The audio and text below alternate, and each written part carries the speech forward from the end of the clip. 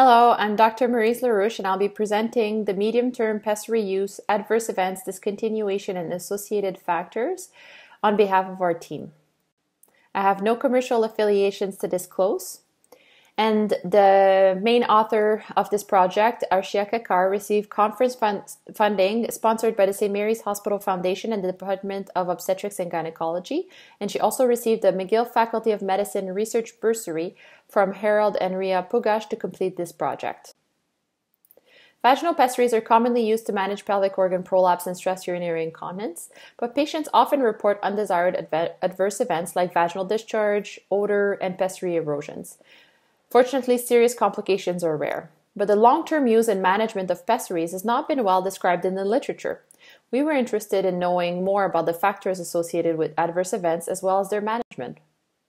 Our primary objective was to determine discontinuation and adverse event rates associated with medium-term pessary use for pelvic organ prolapse and or stress urinary incontinence. Our secondary objectives were to identify factors associated with these adverse events and to describe their management and prognosis. We undertook a retrospective case series and included all women attending a nurse-run pessary clinic between 2015 and 2019. And we collected data from the patient's first until the last visit, so from 2012 until 2020. We excluded women that had no baseline data or less than 1 year follow-up. Pessary fitting and refitting was performed by a urogynecologist, and trained nurses led pessary clinic visits, including pessary removal, cleaning, and reinsertion, as well as speculum exam when needed. Visits were performed every 3 to 4 months. The chi-square test was used to determine associations between various risk factors and discontinuation or pessary erosion rates. P less than 0.05 was considered significant, and the sample size was based on a convenience sample of all the patients that attended the clinic since inception, but a post-hoc analysis revealed that our sample of 238 women gave us 80% power to detect a minimum difference between the two groups, ranging from 17 to 20% for factors associated with discontinuation and pessary erosion rates.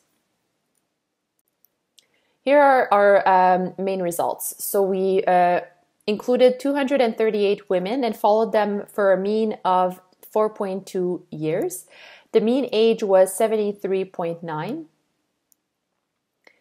Many women had associated urinary symptoms or constipation, as well as many other comorbidities. The types of pessaries most commonly fitted with were ring with support and Gellhorn.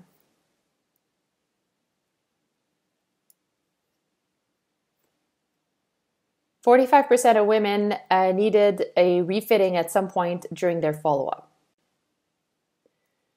The overall adverse event rate was 78.2%. There were no severe complications, but the most common adverse events were vaginal discharge, bleeding, and erosions. Pessary erosions occurred in 63.9% of cases, and they were most commonly treated with a break from using the pessary and occasionally vaginal estrogen. 4.6% of women had persistent or recurrent erosions at their last visit.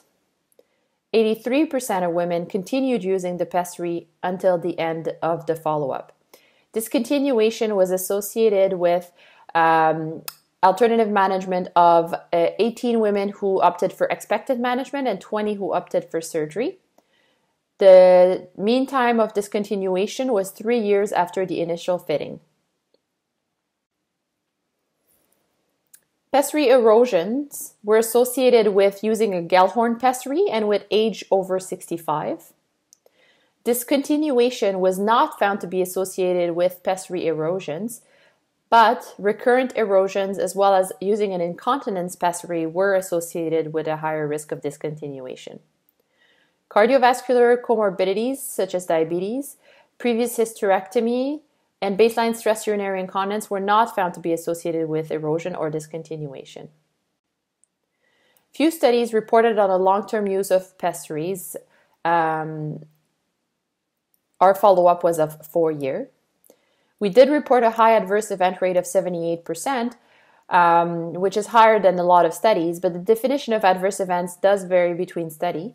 And our rate is similar to Sarma and Al in 2009 that found a 56% rate of adverse events at 6 years using the ring pessary. They also had a high discontinuation rate of 86%, whereas we had a higher rate of continuation. Our study did include multiple types of pessaries, and many patients felt comfortable in continuing to use pessaries with the follow-up and support from our nurse-led pessary clinic, despite the troubleshooting involved. The limitations of this study include the fact that some of the adverse events may not be directly attributed to the pessaries, such as vaginal discharge or urinary tract infections. We did have a notable amount of missing data coming from its retrospective design.